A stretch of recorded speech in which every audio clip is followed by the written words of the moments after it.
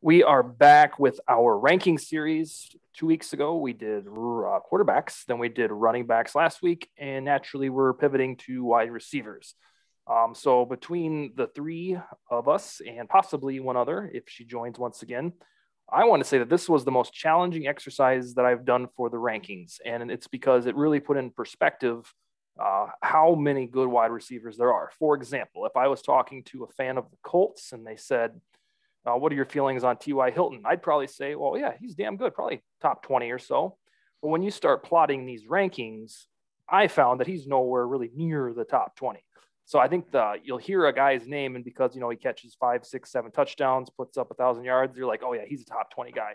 But I learned that that's kind of just a starter kit to be considered good. The top 15 is really an elitist class, is what I found. So we will go through our round robin of our top 15 wide receivers heading into 2021. That is our criteria. Wes, do you want to kick us off at number 15? Sure. Number 15, I have Keenan Allen for the Los Angeles Chargers. Allen is an ultra reliable route technician. He's not the fastest, but he finds a way to get open. Last year, he saw shallower routes, which he accounted for more receptions that way, but I think they ran him shallower routes because of the protection around Justin Herbert. With the added protection, I expect that route depth to expand. Jason, number 15 for you, sir. Yeah. So number 15, I got Jerry Jeudy actually coming in. I expect a breakout year for him. I know last year he showed up pretty good for a rookie. I think being a Broncos fan, I was able to watch him every game. Had a bad problem dropping balls. Showed up against Keenan Allen and the Chargers. I think he dropped like 7 or 8. But if he can clean that up, his route running is simply amazing. And obviously a lot of it's going to depend on the quarterback play, what they can get out of either Drew or Teddy, whoever it may be. But I expect him to break out, and having Cortland back to take some of the heat away, I think is gonna catapult him. I debated putting him even higher. What does that do for Tim Patrick? Does he go quietly back to a WR3? Gosh, that's a good question. There were so many rumblings of the Rodgers and the Watson thing. You bring in a guy like that, they all get fed, I think, equally, similar to what Peyton did with the weapons he had from 2012 to 2014. But now with Cortland coming back from injury, it'll be interesting to see if he can go 100% all the time. But having Tim Patrick, or a poor man's Cortland Sutton in essence, I think he will get moved to wide receiver 3. Okay, fair enough. I also have Keenan Allen. I have a tremendous amount of respect for him, particularly his route running. I think he's benefited a lot from Phillip Rivers, who retired, but Phillip Rivers, whether you like or dislike him, he's kind of a sourpuss. He was a consistent performer. He never really gets savaged, at least in my circles, for not reaching a Super Bowl.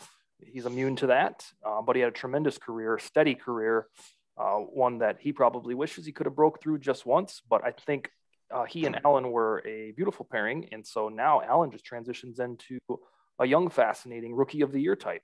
And it was hard to put Allen any deeper than 15. So that is who I nominated for that position.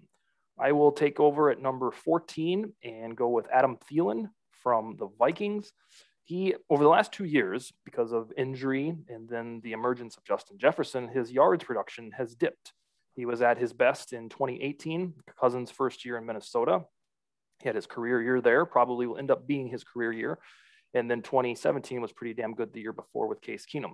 But what he has folded into his game after the yards have kind of dipped is the touchdowns. He caught 14 touchdowns last year, which, my goodness, is a huge chunk, especially when you have an emergent Jefferson on the other side. And the year before that, in 2019, before he got hurt, he was on a clip to hit about 10, 11, 12 touchdowns. So I think fortuitously for him, as maybe some of his yardage is being usurped in a run-first offense by Justin Jefferson, he's finding the end zone. He's captain reliability with his hands and his route running as well. So I have Thielen at number 14. Wes, who do you have? 14 for me, I have Scary Terry McLaurin from the Washington football team. He's a speedster, not great size, but he's shifty. Should do well with Fitzpatrick in at quarterback, who likes to sling it. And then just the general better offensive weapons around him this year. 14 for Jason. Yeah, so this guy probably could have gone a little higher, maybe.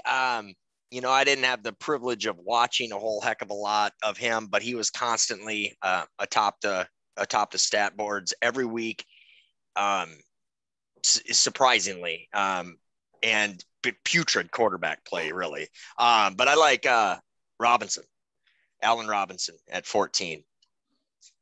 I think, you know, I mean, depending on, you know, what do they got?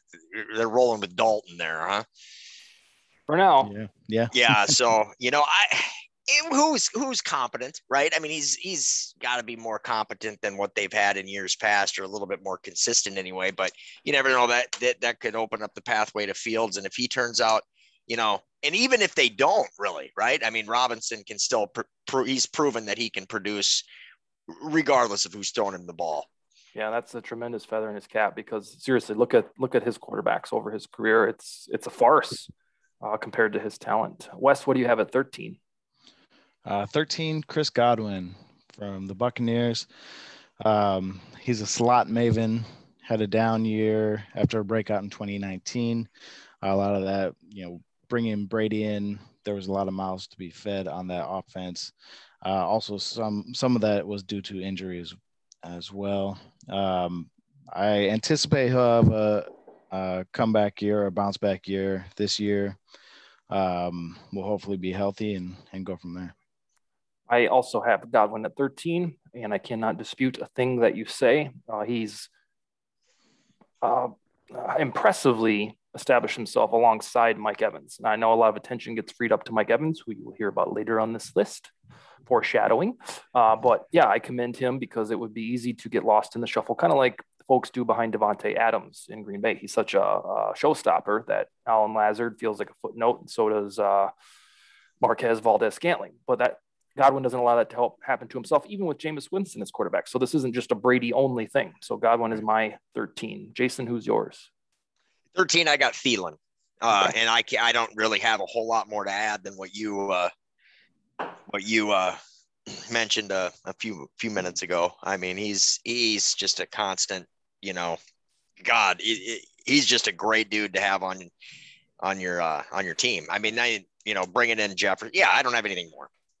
No more to add than what you mentioned.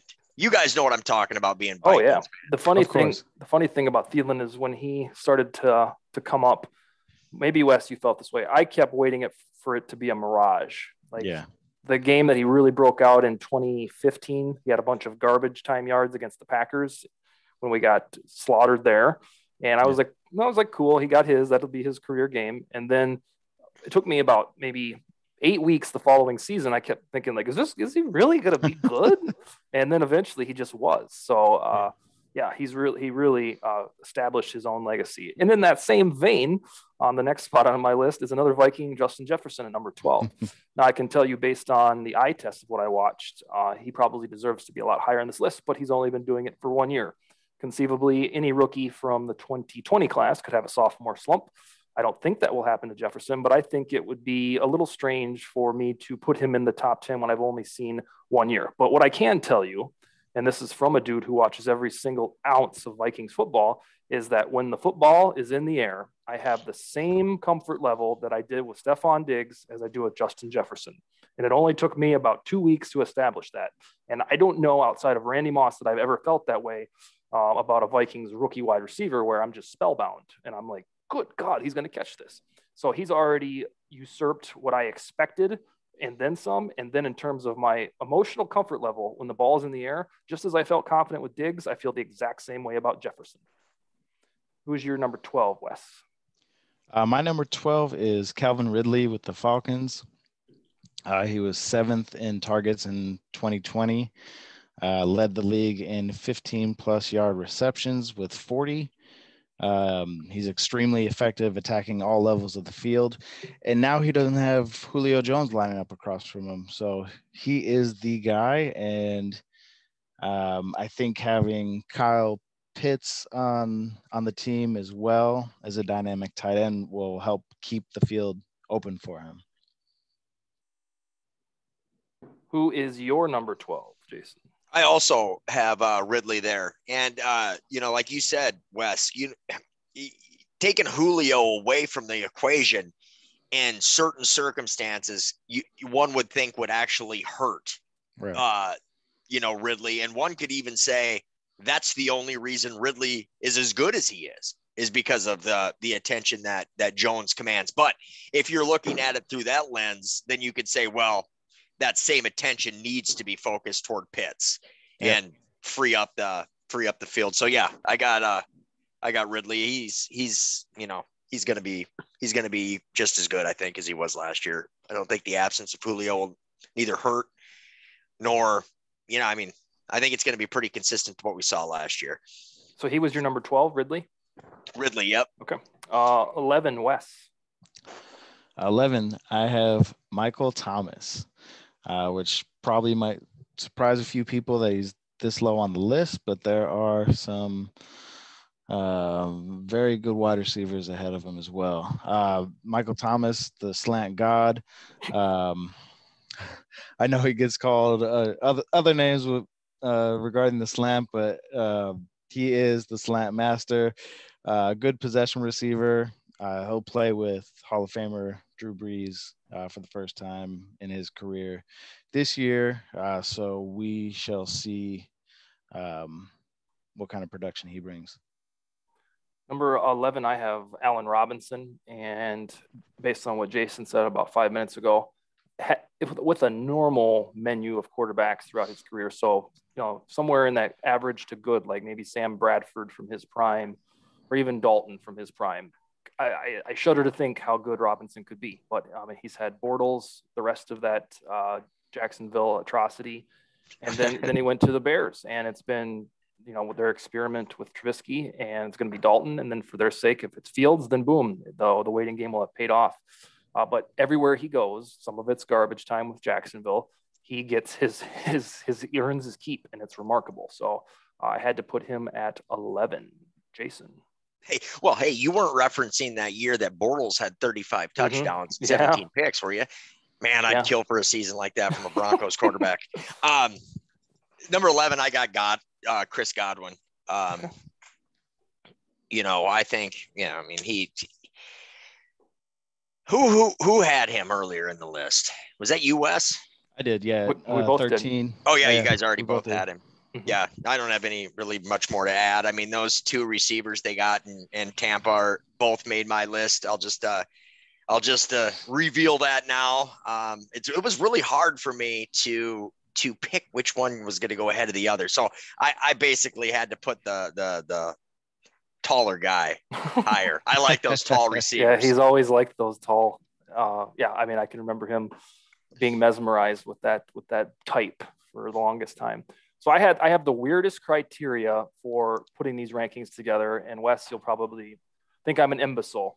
But because I know the Green Bay Packers so well from watching them twice per year and, fearing them when we go to their house and, having that respect for what Rodgers can do, the best way for me to rank these players was to pretend foremost that Devontae Adams doesn't play there, pretend that Rodgers still does, and then take whoever the wide receiver is that I'm evaluating and put him on that team.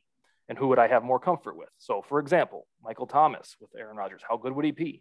Jerry Jeudy with Aaron Rodgers, how good would he be? So that was my litmus test, was how good would he be against the Packers? How much would I fear that tandem as a Vikings eternalist?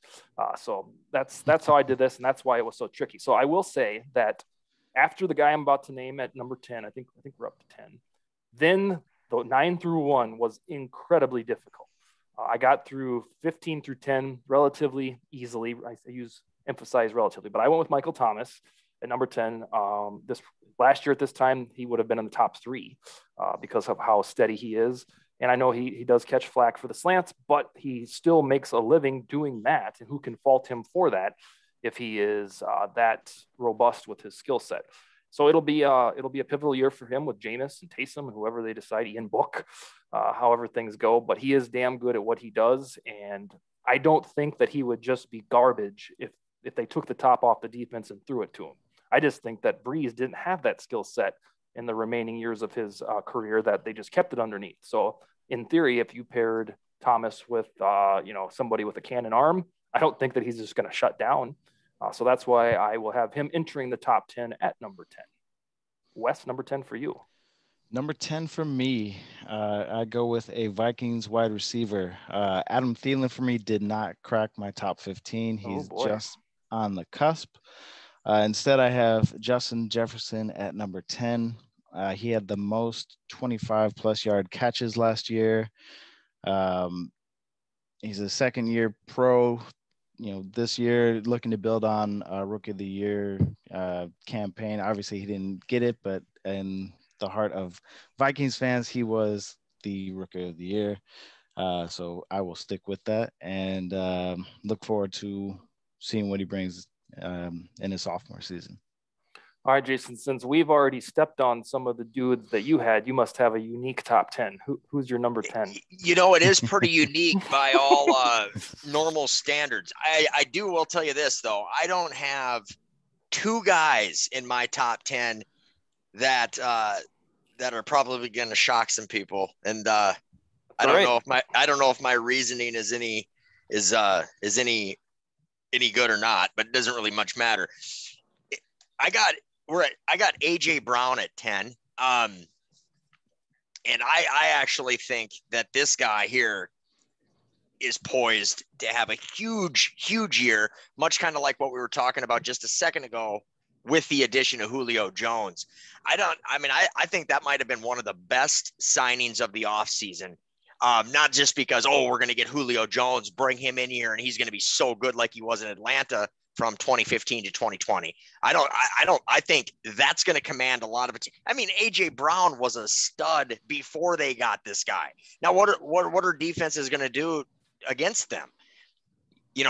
So that's going to be, this guy, he could potentially lead the league this year, in my opinion. But for now, we'll stick them at 10. Obviously they're a run heavy team too, so that's got to factor into the equation a bit as well. But Wes at number 9. Number 9 for me, DK Metcalf from the Seahawks. Drops are probably the only thing that's keeping him from being higher on this list. He was second to Jefferson in 25-plus yard catches from last year. You would have hoped that Seattle would have surrounded Russell Wilson with a little bit better line protection. Who knows? They might have. I think they added Rodney Hudson to prevent or to allow for Metcalf to get downfield. So I like what is on the horizon for him in his third season. So. At number 9, I have AJ Brown, and I think the most remarkable thing about him in his first two or 3 years is his run after the catch. Tannehill is not known for being a rocket launcher, not to say he can't throw the ball downfield, but AJ Brown takes those mid-range 20-yard passes and rips them into 60-yard gains. So AJ Brown is my number 9. Who is yours, Jason? Yeah, my number 9, I got Justin Jefferson coming in for all the reasons you guys have already alluded to. The guy, he really, really impressed me. Watched him a couple times, kind of the same way I did Thielen, paying attention to fantasy teams I was up against. And, he came up big in big moments, and the moment never really seemed too big for that guy. He didn't seem like a rookie at all. Clutch. Comparable, I've heard you say it, Dustin, before. Very comparable to Moss in 98. This dude. And, he was like you're talking about last week when we were talking about the steal they got in Cook. Jefferson was another. Yeah. Good for them. We at number 8, Wes? Is that right? Yes. Okay. I have, let's see, who did I put here? Number 8, DK Metcalf. He'll probably be at the top of this list in the next 2 years or so long as he stays paired with Russell. And Tyler Lockett does a lot of damage, but he just isn't as flashy. And I feel bad for him because in some capacities, he produces just as much as Metcalf. Metcalf is younger and stronger and faster, and he gets the kudos. And I even fall for the bait. But Metcalf has to be in the top 10, and I think 8 is the proper spot for him right now. Who's your number 8, Wes? For me, number 8 is Mike Evans. He was also injured for a portion of 2020, much like Godwin. He still had the 11th most 15-plus yard receptions. Surprisingly, only 2 wide receivers outsnapped him as a total, even accounting for, the games that he missed. So if he's healthy, he's out there and he's playing. Yeah. Who do you got at 8, Jason? I also have Evans there at 8. I think that tandem there in Tampa is going to be huge. I mean, you can avoid and get by without those injuries. And I didn't realize how, those guys, how many games were both of those guys out for last year? Because I remember like last week I think I mentioned that the Tampa Bay kind of skated by fairly good without the injury bug, but I suppose if you just remove one of those guys at a time, you can still be very, very good. Yes. I want to say that each of them missed 3 or 4 games. So they did. Season. Yeah, so they did miss significant time, but still both just dominant forces, really. I mean, like Dustin, you mentioned, good with or without Brady. Yeah, that's the impressive thing is that Brady just used them more diligently for wins, and Jameis used them for just mass production that didn't really result in wins. So Evans played all 16 games last year, and Godwin missed 12. So that's probably why he led the league in snaps or whatever stat that you had. Yeah. And then, then you just have Gronk and Antonio Brown on the back end filling things out, which, right. Which is it's embarrassment of riches.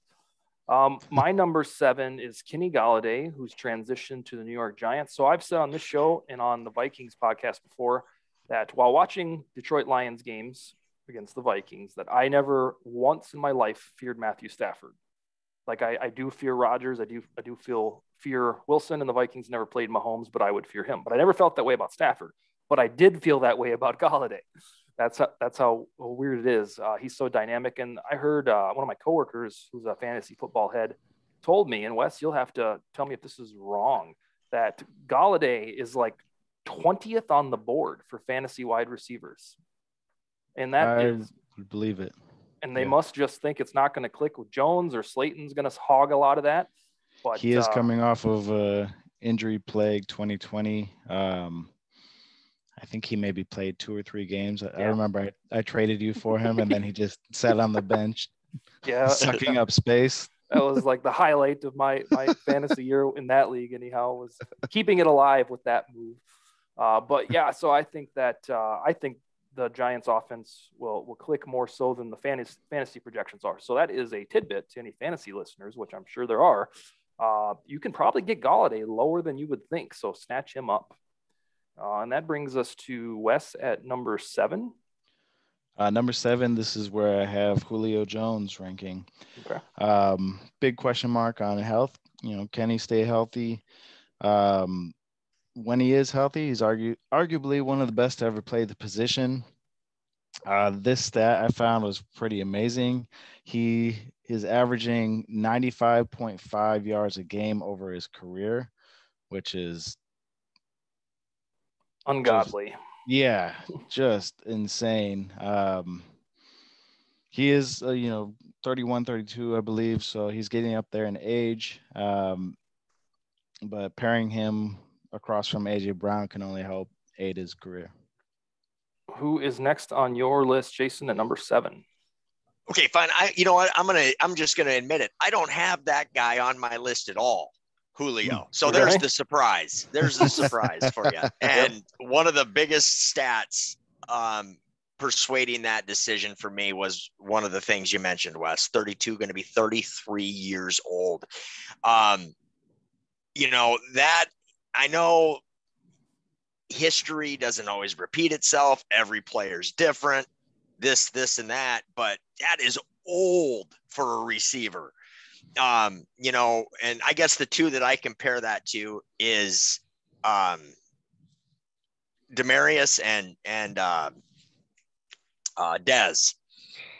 They both seem to deteriorate and go downhill very quickly once they got about to 31 years old. I'm not saying that Julio is going to do that, right? I mean, Julio is a completely different kind of animal, but I'm not going to be surprised if it does. And I think that for the reasons I mentioned on my list earlier about AJ, I think that it's going to be, while he's probably going to get 1,000 yards, he probably will. But I think it's going to be more of the AJ Brown show in Tennessee. Yeah, if only to free him up, via reputation and decoy. Yeah. Wes, who's your 6? Number 6 for me, this is where I have Allen Robinson. He was tied for the most contested catches at 21, posted a 1% drop rate, third amongst wide receivers. He finally has a quarterback. He probably won't see that quarterback for the first 5 or 6 weeks of the season. But he's been productive with, as we mentioned before, average quarterback play throughout his career. I think if he finally has a quarterback in Justin Fields, there's a good chance that he could wind up higher on this list next year. Okay. That's a good choice. Sorry to interrupt. I didn't even give you guys my 7th, did I? Yeah, I thought you did. Who was it? Because didn't I just go into a rant about Julio? Yeah. So my 7th is Keenan Allen.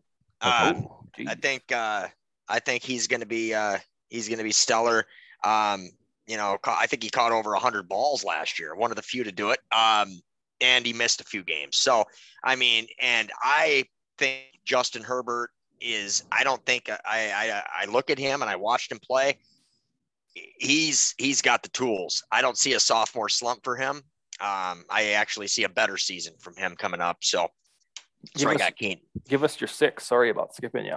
Oh, no. I went into a tangent. So, probably like, God, this, okay. So my number 6, an anti-Julio tangent is that. yeah, no kidding. Can't make this up. When we get down to the end here, we'll see if you guys can pinpoint who I left off. That's not even the biggest surprise. I got Stephon Diggs at 6. Any caption? It's tough for me to.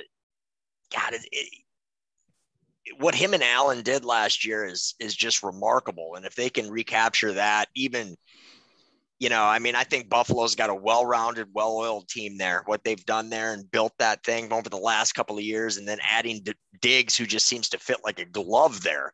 I think, for reasons you mentioned earlier about comparing him to Jefferson, that comfortability level that Allen just knows he's got him. And very impressed with what he did last year. Number 6 is where I also have Diggs. And so I know a lot about him because he spent 5 years with the Vikings. And if I don't have a tangible defense from not having him higher, other than I simply think the 5 guys ahead of him are better at this point in their career. And going along my test where Diggs and Rodgers and Green Bay, and that's about it. The 5 guys I'm about to name, I would be more fearful of them upcoming. Not a slight to Diggs. I think 6 is company. I think last year when I did this just on my own, Diggs and Thielen were at 10 and 11 because they were so damn similar with their production with the Vikings. But he scaled 4 spots from last offseason at this time, at least according to me. At number 5, I have Mike Evans, and he teeters on most underrated player that I've ever seen, not because he's slept on, but we just don't put him on t-shirts or commercials when every year he goes over 1,100 yards and usually between 7 and 11 touchdowns. And that's from his rookie year on, and he's never had a down campaign. And that's with the Jameis Winstons and all those dudes. And he is as reliable as it gets at a wide receiver.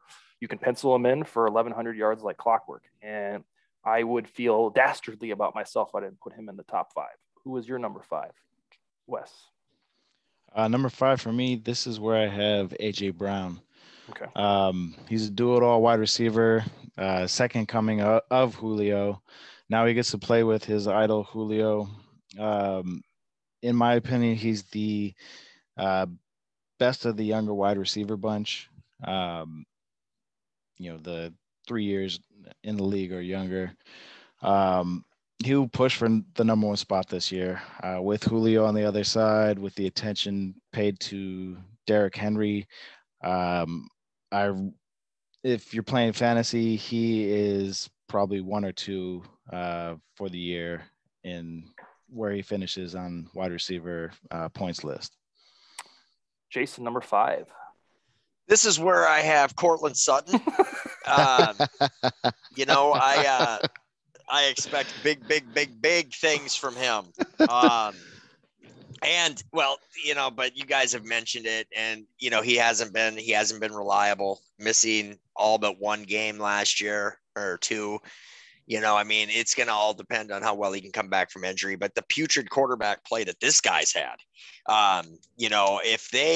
if Drew can take that leap, or even if not, even if they have to roll with Teddy, who's reliable, I think Judy did enough last year to command attention. I think Patrick did enough last year to command attention. So I don't think teams will be able to double and triple Cortland like they once did. And if he can come back and he's healthy and he's rolling like he did pre-injury, I would expect a huge year from him as well. And he's got that height frame that I like. What is it, 6'3", 6'4"? Yeah, he had that. So you'll know more than anybody on the planet. Drew Lock had that stretch in 2019 of about a month and a half where he was excellent, and Cortland was his go-to guy. And I think when I did these rankings on my couch last year during the lockdown, I think I had Cortland at number 9, right before Diggs and Thielen, because he was trending that much up. So I think I had him at, let's see, it wasn't too far down the list, at 16. I had 16 and I had 17 at Odell Beckham. So he's not too far off, but I had to drop him just because he didn't play. Yeah. And it would be, to me, it would be unjust to disqualify the other dudes when I don't know what we're getting back from him. Right. And let's see, that puts you at number 4, Wes. Am I correct? Number 4. This is where I have Stephon Diggs. He outsnapped every wide receiver with 1,137 snaps, led the league in receptions, reception yards, and reception yards per game. He's one of the best contested catchers. And yeah, he really blossomed his 1 year in Buffalo. He always seemed to be trending up on the Vikings, and then this year, or last year I should say, he finally had the chance to be the guy, and he proved it. He went out there and did the work and showed what it takes, and yeah, I can't put him any lower on this list. You revealed a lot about your Viking fandom, because whatever position you said Thielen was at, 17, 18, blah, blah, blah. Now you have Diggs all the way up number 4. And I'm willing to guess that last year at this time, you would have had them somewhat comparable like I did. So you either always thought Diggs was better, or you have considered their breaking point pretty vast. Yeah. I forget what it was. It was like a 2 or 3 game stretch where Diggs was out in Minnesota, and Thielen kind of just disappeared during that stretch. And that, for me, it put Diggs slightly higher than Thielen. Okay. Thielen's a very good wide receiver. I think he needs that complement to stand out.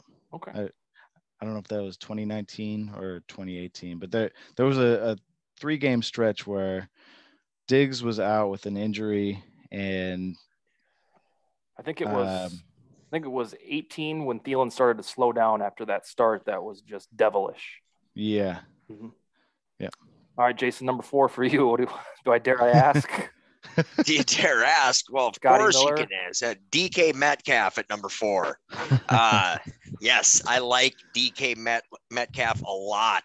I had the privilege of having this gentleman on fantasy on my team last year, and he never disappointed.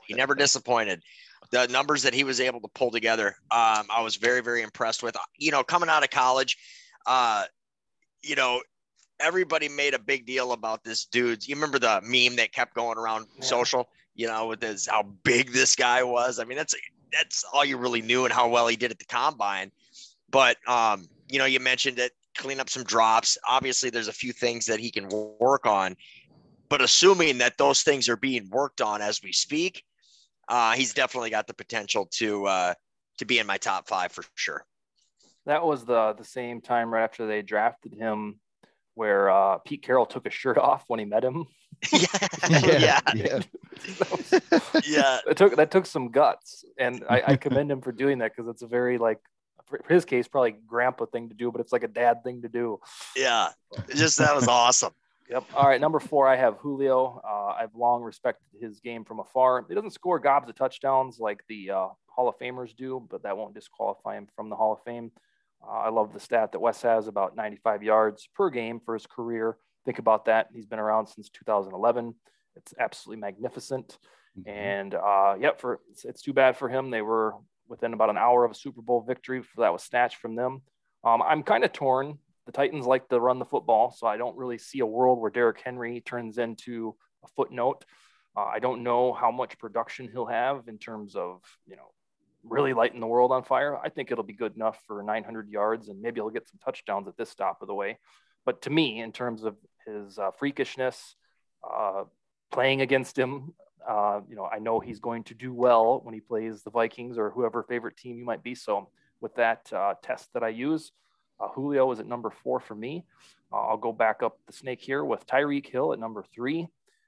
I think the top 3 here, outside of what Jason comes up with, are pretty ironclad for the personnel. Tyreek Hill is magnificent. I'll never quite know how much is a benefactor of playing with Mahomes. Probably a bunch, but Hill would probably thrive with Derek Carr, Kirk Cousins, any of the dudes that the world considers mediocre. But Tyreek Hill has been around long enough that it's not a fluke. He is the fastest man on the planet, at least in the NFL speak, and he is my number 3. Wes, who is yours? The top 3 I juggled with a couple different times. I actually started the list at 1 and went up from there, and 1 through 3 I wound up erasing and putting a new name in a couple different times. Number 3 for me, DeAndre Hopkins. Do it all wide receiver, no matter what team or who is throwing him the ball. He was featured more in screens and underneath passes last year in Cliff Kingsbury's offense. He led wide receivers and 21 broken tackles last year. So he's definitely showing his run after the catch ability. Jason, hit us with your number 3. My number 3. Well, hopefully none of these 3 surprise anybody. I mean, Sean Hamilton. Deshaun Hamilton, yeah, Deshaun Hamilton. No, I got Devontae Adams at 3. What this guy did week in and week out, and obviously paired with Rodgers, I mean that's a huge benefit there. But I couldn't name another receiver on that Packers team. So with me not having any vested interest in watching them play, or being fearful of playing them ever, what he was able to come up with and produce, with being, from what I know anyway, is the lone wolf out there. Unless, I don't remember Rodgers spreading it around. A whole lot. Maybe he did, I guess. But yeah, that guy, wow, what a year he had. And then that's when I always hear, well, but Rodgers doesn't have any weapons. Just doesn't. But I won't go into that Rodgers rant and what I think of that. But so I got him at 3. Wes, who's your number 2? Number 2 for me, the Cheetah, Okay. Tyreek Hill. He's arguably the best deep threat ever. I still think Moss is, but last year in the last 4 years, 56 catches, 2,240 yards, 25 TDs on targets of 20 plus yards, which ranks second behind Moss. But what he's doing is just, it's phenomenal. Having Mahomes chucking on the ball too, won't hurt his stock at all. Yeah. Good luck slowing him down. The deep threat dynamic between Moss and Tyreek Hill is so different. That's what always fascinates me is Moss was throw it up, he will jump and get it, and then he will outrun you once he comes back to the planet. And with Tyreek, it's that he will outrun you, let the ball come to him, then he'll outrun you again. Right. Not to say that Tyreek can't jump. I'm sure he can do that wonderfully, but he's 5'8", is it? Is there 5'10"? Yeah. And so like jumping like Moss is not really part of his game. So but you've seen him do that in games where he didn't need to. He just did it. Yeah. So it's always tricky for me to adjudicate the deep threat comparison between the two. I think one rocked the internet about a month ago when we talked about that when a PFF guy said that Hill was already the best deep threat ever. Right. So to me, indeed they're both deep threats, but Moss's was so different because since then there hasn't been a guy that just jumps to the roof to get it. So gets 2 steps off the line and throws his hands up because he knows he's beat his man. Yeah. Number 2 for me is DeAndre Hopkins. He took the trip to the desert for his career path, and then his buddy J.J. Watt followed him. So they have the Arizona Texans now. But yeah, this one I struggled. It's probably no secret who my number 1 will be. These two could be interchangeable. But Hopkins is consistent enough. He's also had pretty darn good quarterbacking most of his career. But it's Hopkins for me at number 2. Did you disclose your 2 already, Jason? No, but it's D-Hop as well. Okay. I love that guy's game. I mean, he's gonna, you got to assume that Kyler will, make that next step again here. I mean, he was decent last year. I mean, I think some people anyway expected him to be better than he was. But I think, it's like with all these young quarterbacks, it's a learning curve. And I think, D-Hop is he's got it all. And that's the number 1. And I did Devontae Adams using my silly test. I couldn't shake the connection of he and Rodgers, at least from nightmares. And the fact that he had 18 touchdowns. That means a lot for me because the year before, the knock on him was that he didn't score touchdowns. He only had 5. And I don't know if he heard that criticism, probably, and said, okay, cool, I'll score 18 and also have the same yardage chunk. So for now, and these will change. The top 3 seem to change from year to year. It's weird. But I will go Adams at number 1, as much as that pains me to say it. Wes, who's your number 1? Same, Devontae Adams. You mentioned the 18 touchdowns. He probably also would have led the league in catches if he didn't miss 2 games. 0.9 wins against replacement, which was best amongst wide receivers. He does it all. Very solid wide receiver. And if I do a quick rundown of your test, Dustin, I would have to concur that Adams is, the most fearful of the bunch when paired up with Rodgers. And take us out, Jason, number 1. Well, you guys have a division rival as your number 1. I guess so do I, with Tyreek Hill coming in at number 1. The guy's just amazing. I mean, it doesn't matter. We can't cover him. Nobody can cover him. I mean, it guy's always open. And if he's not open on his original route, I mean, he'll just run fast to somewhere else and catch it, and he'll be behind the defense, constantly burning people. Guy's just electric. Never seen anything like it, I don't think. And maybe I'm wrong here, but I think when he came into the league, he was returning kicks and stuff, right? Yeah. He'll still go back there every once in a while and do punts. Yeah, he will. I remember just, the first time I saw him, I think he was a young rookie. Obviously, he wasn't a starting receiver at this point in time, but they had him just returning kicks. And in the first look I had at him, I'm like, wow, this guy's going to be a threat. So that's who I got at number 1. And Michael Thomas did not make my list either. Oh, okay. So you buy into the slant only voodoo for him? Well, yeah. I mean, this guy, I just don't know what it's going to be. Such a different game I'm envisioning down there in New Orleans, especially if Jameis is at the helm. I mean, you gotta think that Peyton is licking his chops. I mean, they're gonna open it up more, I think, right? I mean, they have to. And we'll see if Thomas can get used to doing things other than what he was used to from Breeze. I think that's going to be huge. And he was what was he? He was injured last year a little bit too, wasn't he? Yeah, Thomas? from almost all the year. Oh yeah, almost the whole year. Yeah, so, that's why he wasn't. He would.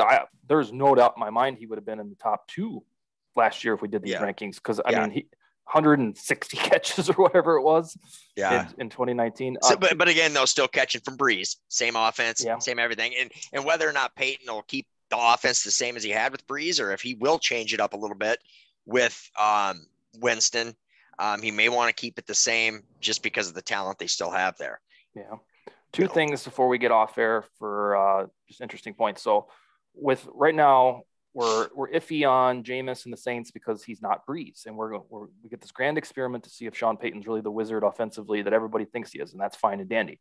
But with Winston, they're not getting a mediocre quarterback that has to figure out if he's good enough. Like, he puts up the numbers. It's 1 year he had a problem with interceptions, and it was very weird. It's very weird. So Thomas is not going to be like, oh, well, this quarterback isn't very, like, Jameis is going to get 4,000 yards and 25, 35 touchdowns. It's just a matter of whether or not he's smart enough to hold on to the ball and retain his job while doing so.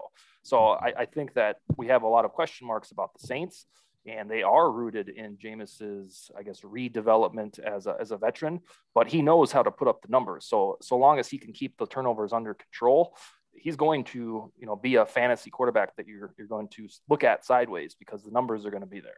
And I agree. On Tyreek, so he came out of the 5th round, and he was that speed merchant, and he ascended the depth chart to what Jason says is the best wide receiver in the league, and for me, it was number 3. He's set like this draft utopia for what teams have now when they take. So, like, for instance, on all the fandom on this show right now, we have a KJ Osborne, and then Jason has a KJ Hamler, and they're both taken in the draft, not in the 1st round. And you kind of think, well, he's fast. He's going to return kicks. Maybe he'll blossom into something more. And we all think that because we have this example to point to with Tyreek Hill. Nobody really ever comes close to matching that. But I think that's the dream scenario, is that you get a speedster that opens up the offense for a team, but nobody quite does it as good as Tyreek Hill. But he kind of, every fan that sees speed in later rounds kind of has that nestled in their gut, like, God, maybe he'll be kind of like Tyreek Jr. Well, even the hype around Ruggs. Yeah. Yeah. All right, Wes, next week, unless you object, let's do, I don't know if anybody's going to care about tight ends or maybe edge rushers, but let's do offenses. Top 15 offenses, and then if it goes well and it flows nice, we can do defenses the following week. Anything else from you 2 gentlemen? No, getting back to Winston just for a second, though. I actually, I think him sitting out for the year, I think that benefited him a great deal. Got a chance to actually watch the game. Hopefully when he gets on the field this year, it's slowed down a little bit for him, but you're right. A dude is going to put up stats. And it's going to be, I think, as a, if I was a Saints fan, I would be excited about it. I think it's going to look a little bit different than what it did with Breeze.